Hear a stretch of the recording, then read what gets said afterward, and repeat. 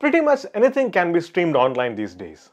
However, if you are like me, you may still have a significant collection of offline music and videos. Wouldn't it be convenient if you can stream that media on any of your devices? It is pretty easy to do just that by setting up a media server. Moreover, you don't need to spend anything to buy new hardware or software to do that. Let's get started.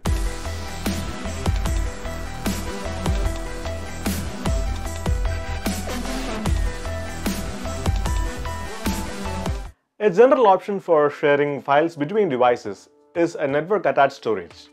But this may not be supported by all kinds of devices like smart TVs, and is probably an overkill for just a media server. A UPnP or DLNA server is better suited for this use case, and I'll be setting up a server like that using a software called Kodi. Kodi is a feature-rich media center app which also has a media server built in. The first step is to install Kodi onto a device which contains all your offline media. This can be your existing laptop or desktop, but this may not be convenient in all cases, or you may not want to keep your device on all the time, and in that case I'd recommend getting a dedicated system just for this media server. It can be a cheap, inexpensive second-hand PC, your old laptop, or even a Raspberry Pi. Let's head over to the Kodi website to install it. Kodi supports a lot of devices. The downloads page will give you the installer and the directions for your particular platform. Once you open Kodi, you may find that it opens by default in the full screen mode.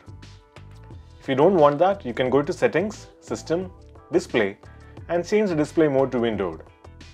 Media Center apps usually start in full screen mode, which is common, but since we are using this mostly as a media server app, this should be fine. Now let's enable the UPnP server within Kodi. Let's head back to Settings, go into Services, and give our device a memorable name in the General tab. After this, we can head over to the UPnP/DLNA option where we can enable the server. In this tab, you can click Enable UPnP support and enable all the options except for Look for external subtitles. After this, we can head back to the home screen of Kodi and tell Kodi where our media are.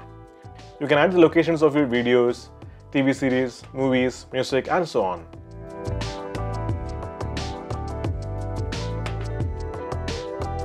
And the media server is up and running. All the media files that you added to Kodi can be accessed via any supported devices now. You can either install Kodi and enable UPnP support to stream your media, or use any other UPnP supported program like VLC Media Player. Using VLC, you can stream your media onto your phone and even cast it to other devices.